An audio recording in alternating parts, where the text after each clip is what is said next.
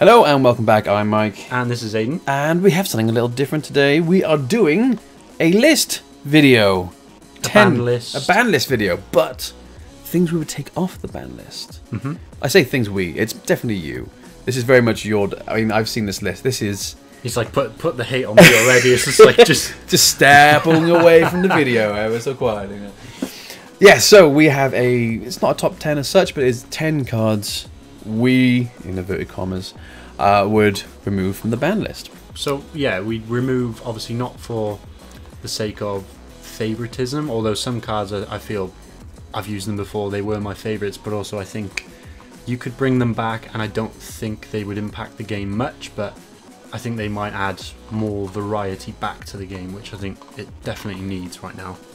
Right, I think we start with the first one because it's the most obvious, because it's coming anyways, and that's Chaos Emperor Dragon Envoy of the End. Yeah, I mean... It's a jump promo, and it's getting the errata, isn't it? It's happening, isn't it? You might right as well at the end just, there. like, say it's coming off, because it is. Just says at the end there was you cannot activate other cards or effects during the turn you activate this card's effect. So, yeah. I think even if it came back without the errata, I don't think it would be... Well, it's one of those hard ones. It's a tough one, isn't it? How it would evolve, people would probably find combos around like FTKs with it and stuff, but with the errata, I think they've completely killed the card, in all honesty. I think that's like the safety guarantee one. Like we start off like, yep, strong, yep, it's a card everyone wanted, but it's changed to the point it's a lot weaker in comparison to what it was. It'll see play probably for nostalgia regions, yeah, and that's probably it, in all honesty. Right, so, next one, Tribe Infecting Virus.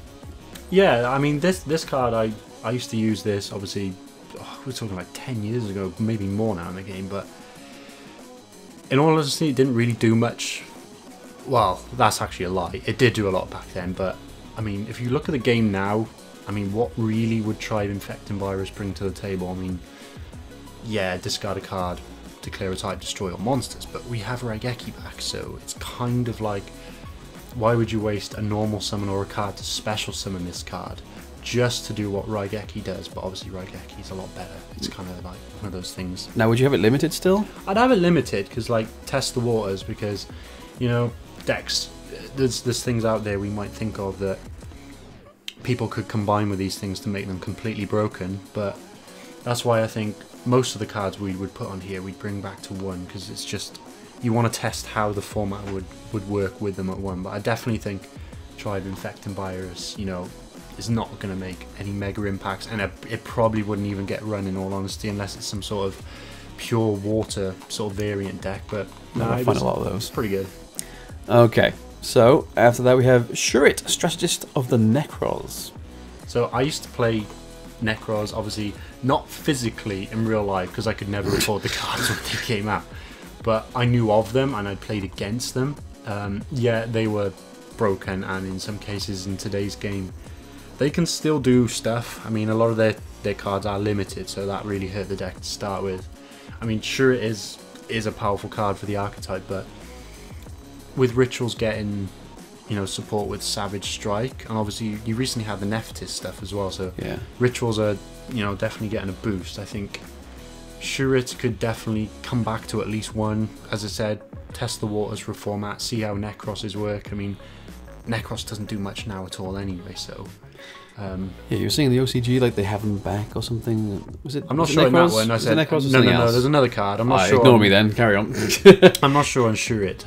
In all honesty, maybe that's my ignorance, not paying attention to the OCG. But I mean, in the TCG, Necros now, when do you see them top, or when do you see them make like top 32s and stuff? It said it just doesn't happen. So I think you could definitely bring it back to 1. Yeah, see how it works. See how it goes. I'd probably try to maybe give Necros a run.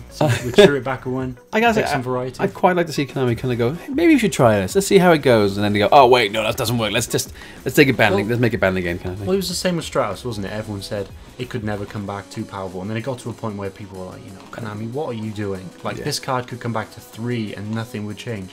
It's come back to 1, and yeah, heroes have seen more play, but yeah, they don't do much now, do they? Yeah, so you could definitely bring Shurit back to 1, see how it goes. Alright, so next we are looking at True King Lithosagem, The Disaster. So this might be like one of those controversial picks. There's a few of these. Because, you know, it hits the extra deck. I'd definitely say bring it to 1, because obviously the 3 looping itself, It would be horrific. more ratios to draw it and get its effect off, but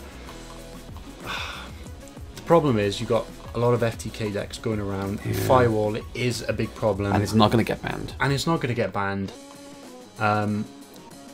It said this is where it would be controversial, because if you put it at 1, yes, you have to rely on drawing it and getting its effect off to get the maximum value, and if you were, say, playing against FTK decks and you banish, say, Firewall or key combo pieces that they need in the extra deck, then their deck can't play. But isn't that kind of the point? It's just like, we don't want FTKs in the format. You need something that can sort of counter them. So I said it might be one of those personal picks. I'm just like, no, it has to come back. I'm sick of this. But I'd say bring it back to 1 and see how it impacts the game, the meta, because you've also got dinos as well that used it as well. But dinos don't really do much right now anyway. No. So I think Lithosagem would be...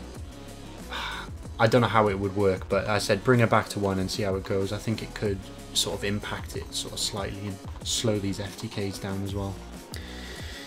Right, well, on to the next one, which again could be another controversial one. Shaddoll Construct.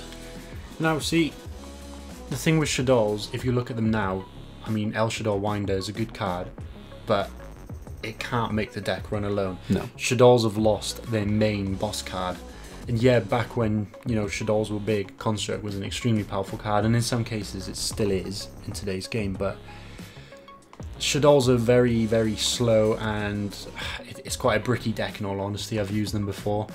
Giving them something like Construct back will help the deck sort of play better, but I believe Construct, this is the card I think you mentioned. Yeah, Construct is at 3 in the OCG, and Shaddolls do nothing. So I said, for the sake of bringing back, you know, those old school Shaddoll players, it says just give them Construct back. It's not going to do much. Give them a chance. Give them a chance, yeah.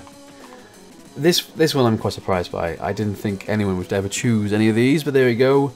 Zodiac. Oh my god, I can't even say it. Zodiac Trident. The reason I choose this is because it is the best, I feel the best Zodiac extra deck monster. I mean, you have Broad Ball, which has well started all their sort of combos. That's still banned. You'd have that banned still. Yeah, I'd still keep it banned, and I mean, I'd probably say if I could fit it in, you could bring back Barrage as well. But for the sake of the video, I'd just say Zodiac Trident could come back to 1. I mean, Zodiac will do absolutely nothing with Zodiac Trident back at 1, but it gives them some form of boss monster to play, because their archetype is extremely weak right now. They can't do anything. And just in relation to it, you said you'd have Rapier go up to 2. I'd still be put semi-limited. Rapier to 2, because Rapier at 1 is pointless. It makes its effect obviously non-viable, so you might as well say give them 2. Give them Trident. You've still got Barrage and Broad Ball banned, which were 2 extremely powerful combo pieces. As I said, it'd bring back those classic Zodiac players, and it might bring some sort of variety to the format again, but not that it would do anything in all honesty. Fair enough. Now this one could be interesting, because the way you've got this could be very interesting. Max C, but just completely just unbanned, unlimited. Yeah, because I know Max C was seen as an unfair card, and the reason I would say 3 is because when it was limited, it was an extremely sacky card. So if you drew this card, if you were the player who drew this card going second and you had that 1 copy, that is a mega advantage over your opponent, because basically whoever drew Max C had a better chance of winning the game. If you put it at 3, it's an equal chance for both players to draw it, and it gives you a better chance going second, because this is a, if you think this is a dice roll format, if you go first, you're probably going to win. And I know Max C might not stop the FTKs, but obviously if you've got other decks that are overextending, you know, building these big boards, it gives you something that you lay down the Max C challenge. Yeah. Do you want to play Yu-Gi-Oh? Go for it, I'll draw. It's a better challenge than the Pepsi challenge. The Pepsi challenge. Could you taste the difference? Right, so now we're on to this spell one, and yeah, I'm not sure on this one at all, but that grass looks greener. Yeah, I'd say for one format, bring it back. Not unlimited, definitely limited still. Grass Looks Greener gave, you know, decks like Light Sworn Engine decks, it gave Paleo Frogs and Infernoids. it made them very powerful, and it did speed up a lot of their combos by Yeah. ditching half their stuff to the grave. But if you put it up 1 and people still play 60 card decks, you have to rely on drawing that 1 copy, don't you? Which would be hard to do. Which would be hard to do. And you could look at it like Max C at 1. If you draw it, it's an extremely, sort of sacky card, gives you a good advantage, but I just don't see it making a massive meta-changing impact if you bring it back to 1. 3, yeah, definitely. 1, nah. I would say it could come back to 1. And then if we were wrong, ban it again, kind of thing. But at least it would bring variety back to the format, in all honesty. This is true. Okay. Well, onto the other spell card, of which there were only 2 in this. Yeah. Harpy's Feather Duster. Yeah. This card, extremely broken when you look at like 10 years ago. Yeah. How many decks these days run full back row? I mean, Altergeist run a lot of trap cards, but, Now you run a couple. What people run these days is hand traps. They don't Yeah. run trap cards. So those days are gone pretty much. So Harpy's Feather Duster could definitely come back, because the way I look at it, if it's a balancing issue, you have Raigeki at 1, why can't we have Harpy's Feather Duster at 1? I was thinking between this, Giant Trunade and Heavy Storm, but then I was like, Harpy's Feather Duster, straight up, it does give you a lot of advantage if it goes off, if you're playing against the right deck, but really, what would it do? Does anyone run back row? Do you run back row? Only a few things. A few things. Yeah, I don't run back row. A lot of decks these days don't run back row. They can definitely come back to I mean, one. traps are definitely slow in the current climate, Yeah. to say the least. So, yeah, it's you don't use them. I'll admit that. So it could be useful in that sense. Because anyways, yeah, I'm not sure I agree with you, but I can see why you've chosen that. And this one I'm standing very far away from. This is all you, buddy. Personal choice. I'll let you introduce it. So, you might be surprised, but I'm actually picking Yatagarasu to come off the ban list. So, I might get a lot of hate for this, Yes. but the original Yatagarasu lock was with Chaos Emperor Dragon, where you blow up the board with Sangan, you'd search Yatagarasu, summon it, and win the game from there. But with Chaos Emperor possibly coming back with his errata, that's not going to be possible anymore. But also, I mean, you'd have to waste your normal summon on this guy, or obviously special. Actually, can he be special summon? There's Kakalobi be special summon. No, there we go. Cannot be special summon. You'd have to waste your normal summon on this guy, and in a format where the game is ridiculously fast. I mean, really. Yeah. Yatagarasu, I mean, if you got it off, a lot of decks these days gain so much advantage off 1 or 2 cards. To really get any value from Yatagarasu, you'd have to clear out their hand, and if their hand is cleared out, they've more than likely got a big advantage on you anyway, kind of thing. Yeah. So I kind of think if you bring it back to 1, if it goes off and you play around it, and you manage to get them in that lock, then that's good, and you will probably win the game. But it's a lot harder to pull off now than it would have been 10 years ago or so. That's probably one of my personal reasons. It was either that or Pot of Greed, and then I was like, yeah, Pot of Greed's a favourite card. Like, everyone wants Pot of Greed back, but no, I chose Yatagarasu because I think it could come back. Well, there we are then. That is 10 cards we, in inverted commas, feel could be removed from the ban list in some form or other. What did you think? Do you agree? Probably not. It's good to create debate, though. Isn't Exactly. It? It's like, what would you guys top 10? Exactly. be? What would Or- you want to see? Put them down in the comments below. We'll be interested to see, and perhaps we'll make another top 10 list out of what people recommend. That'd be fun. Do a little commentators video. But yes, if you haven't done so already, please do like and subscribe to our channel so we can provide more videos for you guys. But until then, this is goodbye from me. And peace out from me, guys. See ya.